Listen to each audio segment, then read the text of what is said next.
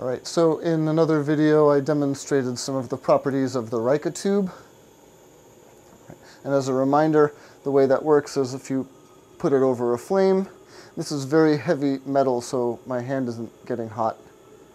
You should be careful when handling this. If you take it away, you get a sound, and if you move it sideways or upside down, you get nothing until you bring it back to its original orientation.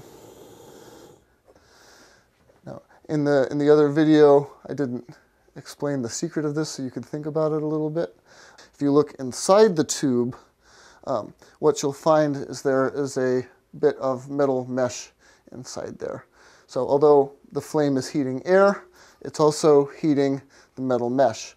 And when I take that away, what that metal mesh can do is heat up any air from the outside or even cooler air from the inside.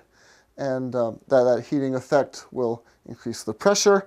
This current of air becoming hotter from colder is what drives what we call a standing wave in this pipe, and the wavelength of the sound that you get is about twice the length of this pipe, which is the fundamental frequency for a pipe that's open at both ends. So what the mesh in there is what drives it in this case. It's also why when I heated the other end, you would get a slightly different sound and the effect wouldn't work when you pulled it away.